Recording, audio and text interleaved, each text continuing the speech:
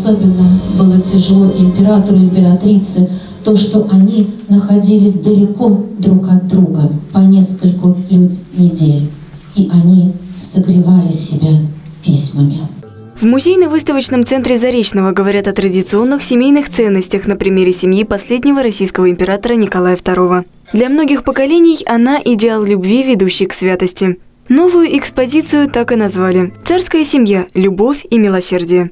Наверное, самое главное у человека, у каждого – это семья, дом, где тебя любят, понимают, принимают, и именно таким, какой ты есть, создаются и сохраняются из поколения в поколение семейные традиции.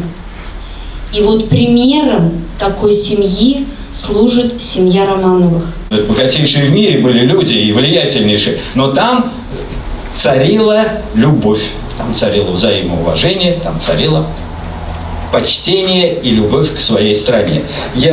Это огромный пример для тех, кто сегодня, так сказать, совершенно по-другому смотрит на окружающий мир.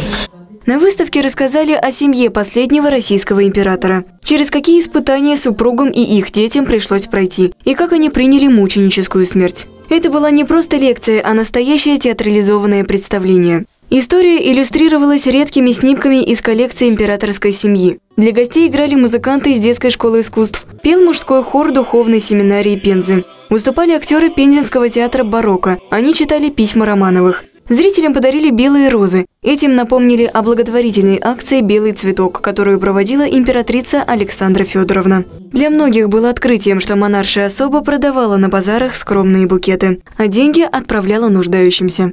Очень важно, вот в моем понимании, что мы можем сейчас восстанавливать историческую память и даже, можно сказать, историческую справедливость, что мы видим, какой на самом деле. Это не самодержавцы были, это были истинно верующие люди, патриоты, душой и сердцем болеющие за своих людей, за свое отечество, за свою родину.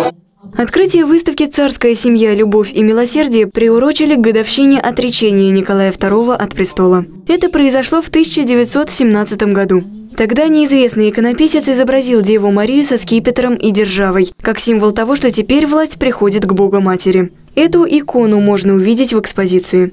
Для русских православных людей это особый образ.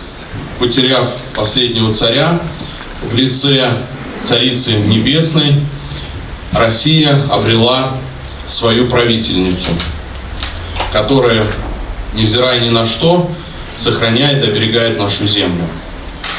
И вот этот стык,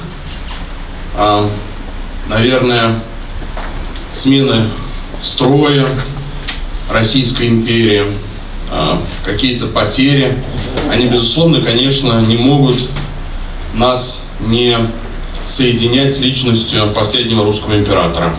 На открытии выставки гости могли увидеть еще один интересный экспонат – мемориальную доску с места посещения в 1904 году Николаем II Спасского кафедрального собора Пензы. Выставка в городском музее будет работать до 14 апреля.